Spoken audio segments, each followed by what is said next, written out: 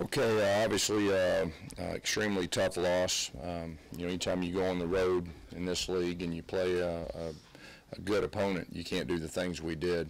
And really, you can go to the very end of the game, and I'm real proud of our team from the standpoint that our defense blocked a field goal and gave us a chance to go down and score. And I think we got in the 30-yard line, couldn't do it. So we had an opportunity, we didn't seize the moment. But just a lot of mistakes as far as fumble punts, fumbling the ball out of the end zone, when you think you got a touchdown. Defensively, obviously they kept us on the field a lot. You got to give their quarterback credit. He had he ran the ball extremely well with the scheme that they had.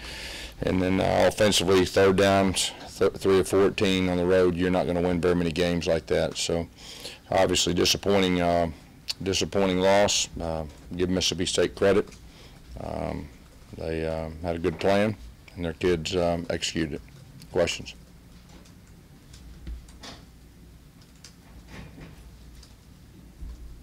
Any questions? When you guys realized in the first half you weren't able to run the ball as successfully as you wanted, what did you do at halftime?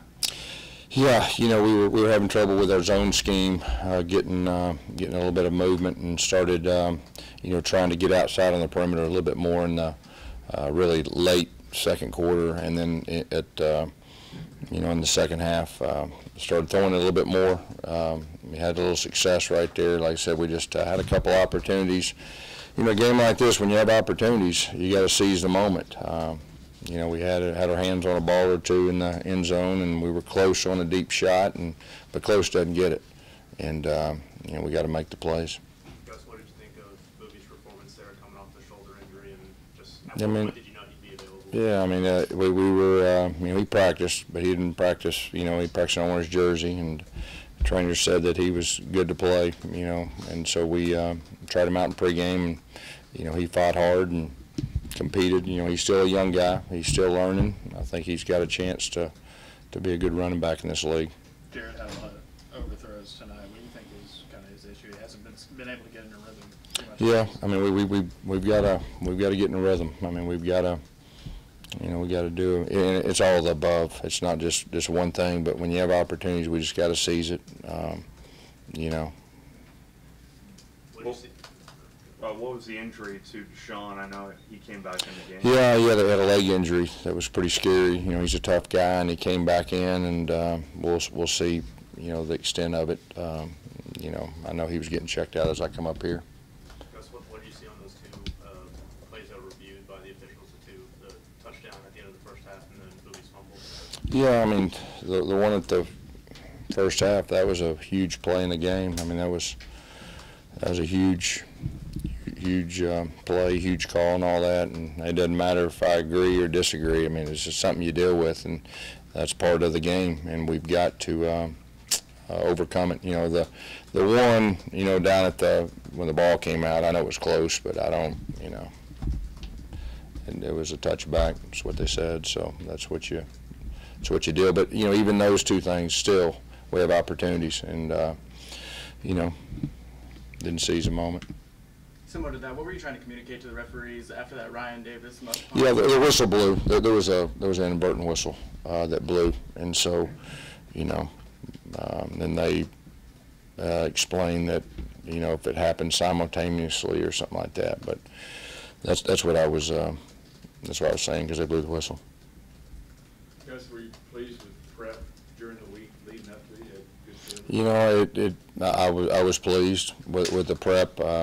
Our focus, the first road game, I know they were excited, to play and on the road. But like I said, when you make the mistakes we made on the road, you're not going to win very many games. And I'll also say this: our kids played hard, and they fought their butt off, and I'm proud of them. But obviously, the mistakes, and we got to coach them better, and we got to do a better job, and that starts with me.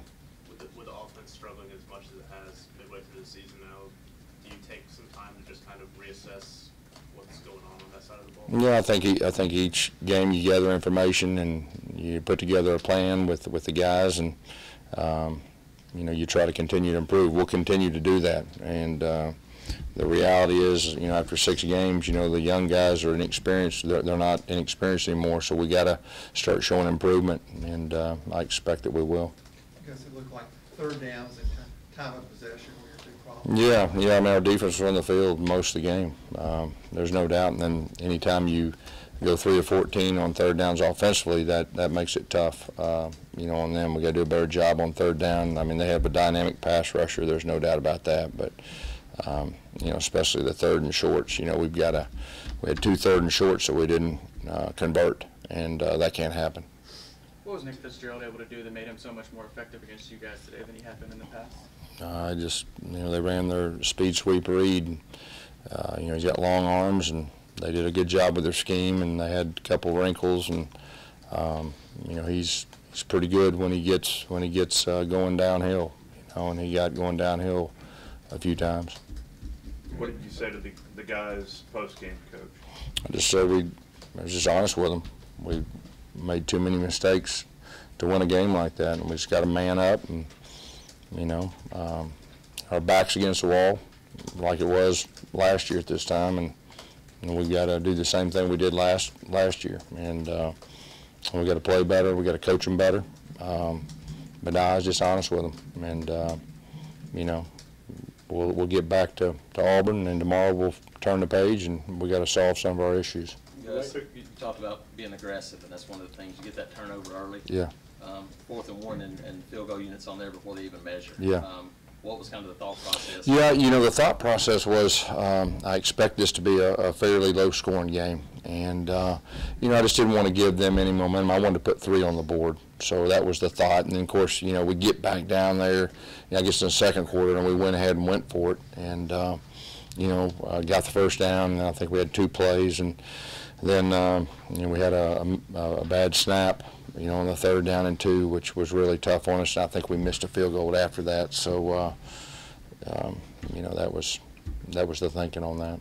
After the way the second half went, do you go back and think maybe we need to pass the ball a little bit more this year to be successful offensively? You know, I think each game, you know, we're learning more about our team, and you got to do whatever gives your team the best chance of being successful. But so each week we'll be evaluating that. Considering what has happened this season so far, you've had 3 straight games where you failed to crack 100 yards rushing. Can you get the power run game back this season, or at this point is what it is? Well, you know, we've had trouble the last 3 weeks. I mean, that's the facts of it. We got to solve it. We've got to run the football better, and you know, you got to give them credit. But at the end of the day, that's what we got to do. Anything else? At this point, with it being the midpoint of the season, do you look inward as a staff to do anything change-wise, whether it's people in the press box, people down? You know, I just think as a head coach, you know, we've got to do whatever helps our team, you know, be better and improve and get better. All right, Coach. Thank you.